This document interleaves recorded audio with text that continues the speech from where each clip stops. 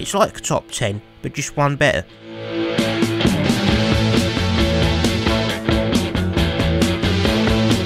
Yeah, fucking intro. This is David Bowie. Let's get to the music.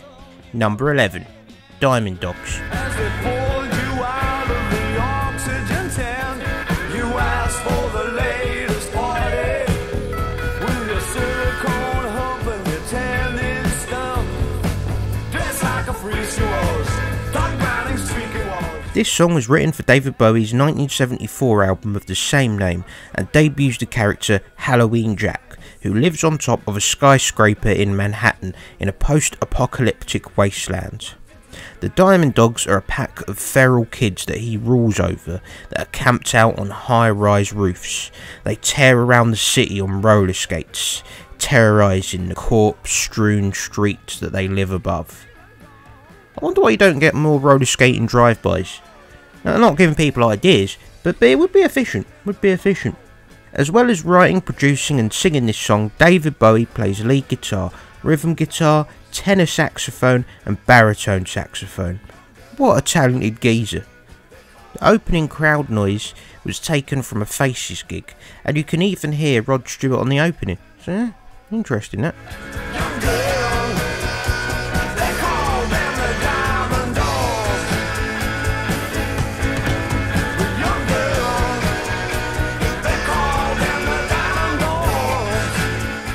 Number 10, Genie. Back in the 1970s, David Bowie couldn't just help but make hits. Hits were like phlegm to David Bowie, he just had to get them out. David Bowie was on a tour bus with his band, the Spiders from Mars, and him and Mick Ronson were jamming, and Bowie developed this song. This song was completed while David Bowie was spending time with the actress and model Surinder Fox, who is the girl from the Genie music video. And he said he wrote this for her enjoyment. And, she'd inspire you to write a hit. Surinder Fox also married the lead singer of New York Dolls, David Johansen, and Aerosmith lead singer, Steven Tyler. What a geezer. She knew how to spot talent. She must have had a good eye, among other things. Number 9, Life on Mars. It's a god-awful small affair to the girl with the mousy hair, but her mummy is yelling no, and her daddy has told her to go. Back in 1968, David Bowie's song publisher David Platts was sharing an office with Jeffrey Heath, and Jeffrey brought in this French song that he had the English rights to, and he asked David Platts if he knew anyone who could write some English lyrics to it. David Platts asked David Bowie, and Bowie wrote them, and nothing really came of the song. And then Paul Anka bought the rights to the song and wrote some lyrics, and Frank Sinatra got on the vocals, and it became one of the most beloved hits of all time, My Way. David Bowie was pissed.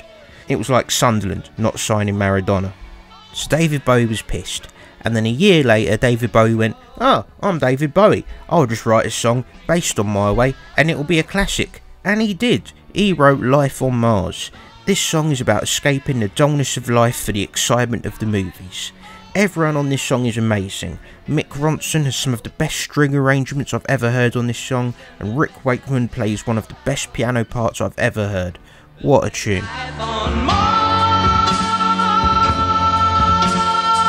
Number 8, Rebel Rebel.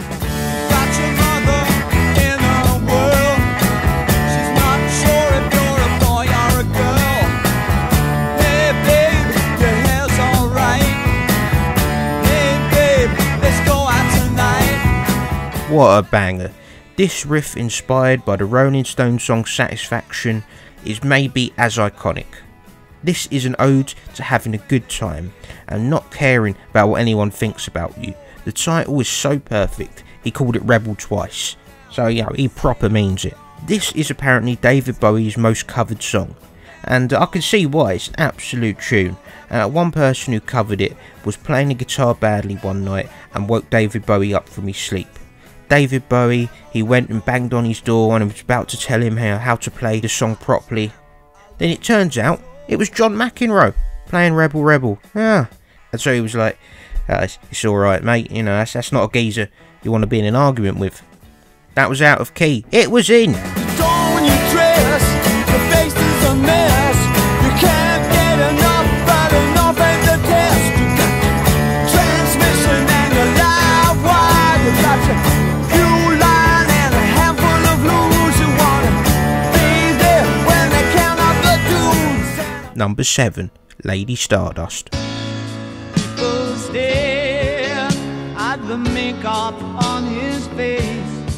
If anyone wants to know why so many people who would be considered outcasts, like David Bowie, listen to this tune, it's a song about a man who doesn't comply to traditional gender roles, who wears makeup, and is considered a freak by many people until he gets on stage and he blows people away with his talent. Apparently this song was a tribute to Mark Boland, a fellow legend and a mate of David Bowie. David Bowie recorded this song on the same day as he recorded Soul Love and Moonage Daydream. My word. He sang all night long.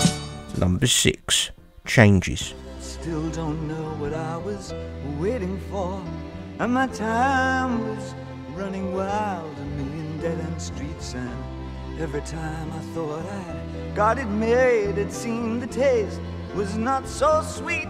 Great song, great album, great usage in Shrek.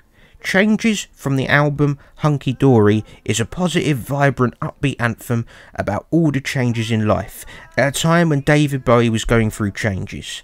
He was artistically reinventing himself and was having a baby. Well, I mean, his wife was actually having the baby. He didn't go through that many changes. The piano at the start and end of the song was played by Rick Wakeman, and he was given freedom by David Bowie to play it as if it were a piano piece. And what a quality decision that was. Then, if Bowie wasn't already enough of a ledge, he whips out his saxophone for the end of the song and he takes it away. What a geezer. Time may change me, but I can't trace time. Number 5, Young Americans. But pulled in just behind the bridge, he lays her down. He frowns, gee, my life's a funny thing. Am I still too young? David Bowie wasn't just happy being a rock legend, he wanted to add soul to his repertoire as well.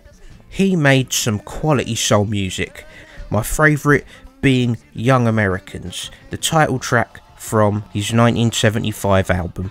From the opening of this song right to the end, this song has me constantly smiling. The upbeat, funky music is a perfect juxtaposition to the cynical lyrics that give a critical view of America at the time. I talked about on a previous video how Wanna Be Starting Something might be one of the best openers to any album, but this has to be up there as well. This song is just a joyous anthem that establishes the sound for the rest of the album and just has me enthralled from start to end.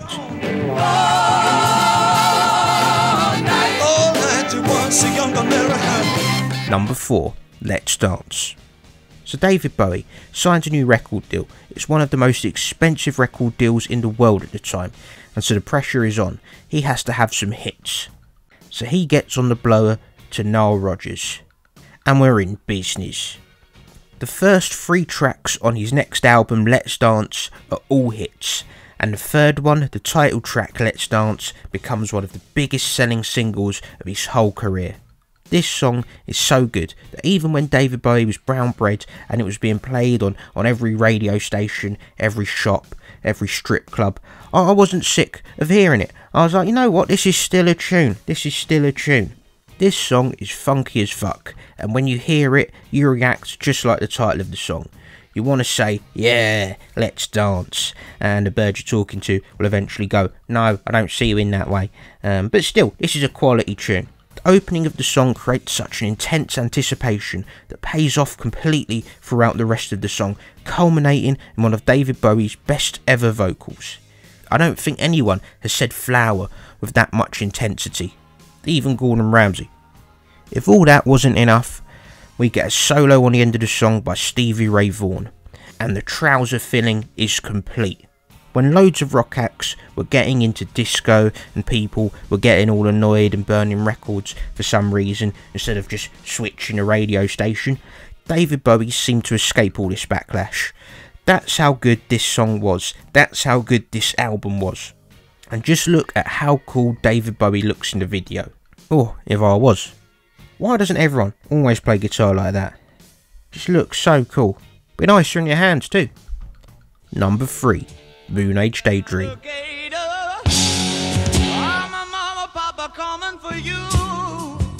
Speaking of a quality guitar solo, check this song out. Mick Ronson did some of his best work on this song and shows why he's so loved. Keep your arm around him, Bowie, don't let him get away. Mick Ronson did the string arrangements on this song, as well as providing backing vocals and playing the piano, and playing some of the most amazing guitar I've ever heard. While David Bowie, as well as writing this song, provides some excellent vocals, and an excellent bit of saxophone playing. He even gets on the penny whistle. He was covering all bases. Need that penny whistle on the tune, geezer, yeah. The bass by Trevor Bolder and the drums by Mickey Woodmanson all come together to create this beautiful rock symphony that makes an already great album even better. It might even be the best song on this album, and that's tough competition with this album's tracklist. But I wouldn't say it was the best song of the album. Number 2, Ziggy Stardust. Now Ziggy played guitar, jamming good with Weird and Gilly and the spiders from Mars. Moonage Daydream introduces the Ziggy Stardust character on the album, and this tune is why the character is so beloved. This song documents the rise and fall of Ziggy Stardust, an alien rock superstar who is the ultimate rock god, a composite of several different rock stars. The character was partly inspired by Vincent Taylor, who David Bowie met after Vincent had a breakdown and believed he was a cross between an alien and a god. Oh, wish you'd have met Kanye. Everything about Ziggy Stardust is genius. His look, the story of the character, and just the overall innovative nature of this idea. As someone born over 20 years after this song was released, I can't appreciate the impact of this song. Hearing this at that time and seeing Ziggy Stardust being performed must have been so mind-blowing back then. And still today, this song sounds ahead of its time, with some of the greatest lyrics ever written, painting some of the most outstanding mental images I've ever heard. And fittingly, a lot of them are mental. This is seen as one of the greatest songs of all time, and I can see why. Like a leper messiah, when the kids had killed a man, I had to break up the man. Here are some honourable mentions. Pretty much everything he released from the late 1960s to the mid 1980s. All quality, all quality. Nothing but amazing music. Just all of it. Even some of the stuff from his cancer period as well was fucking quality. It was good, yeah. So all of that, yeah. Number 1, Heroes. I wish you could swim like dolphins. Dolphins can swim. It takes something special to keep Ziggy Stardust from number 1, and fuck me, this song is special. Coming after David Bowie's 1975 classic album Station to Station, which David Bowie was so fucked up on cocaine at the time, he didn't even have any memory of recording it. He's literally forgot more about making music than most people will ever know. Anyway, after releasing that, he moved to Switzerland to escape LA's drug culture, then to France to record an album with Iggy Pop, which turned out to be The Idiot, which is another all-time great. Then David Bowie moved to Germany to record the Berlin Trilogy. He makes hits wherever he goes. His version of Travelling could probably have a greatest hits album. This song, the title track to the second album in the Berlin Trilogy, Heroes, is co-written by David Bowie and Roxy Music synthesizer player Brian Eno, and it was inspired by seeing Tony Visconti, the producer, necking his bird by the Berlin Wall, making this one of the most productive cases of peeping in history. Wonder if that makes David Bowie a peeping Major Tom. This song is an inspiring tune about two lovers, one from each side of the Berlin Wall, risking their lives to be with each other. to be heroes just for one day. Oh, they must have proper had the yawn. This song is one of the most inspiring, well-produced pieces of music I've ever heard. Its 1987 performance by David Bowie in Berlin is credited by many as being a big inspiration for the fall of the Berlin Wall. This song is so beautiful, and its usage at the end of Perks of Being a Wallflower and Jojo Rabbit bring a tear to my eye every time I watch those scenes. One of the greatest songs I've ever heard. I can't say enough about it. Check out David Bowie's performance of it at Live Aid. It's the perfect song for that occasion, and can probably make any occasion better. Well, except an X Factor episode. I mean, they have a special level of bollocks, but even playing it on there didn't save the show. But still, what an anthem. Anyway, thanks for watching, and let's play out the video with this tune. That's got to get the subs up. Wake